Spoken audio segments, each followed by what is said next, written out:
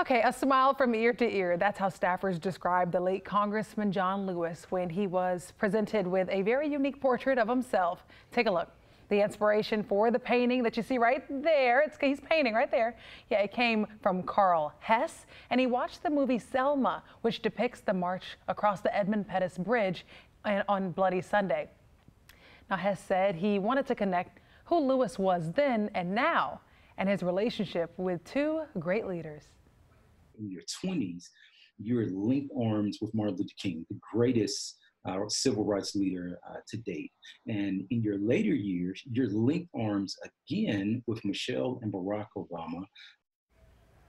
Wow, look at that. And Hess received this letter of appreciation from Lewis after the painting was actually left for him on his desk last month. Thank you for joining us, guys.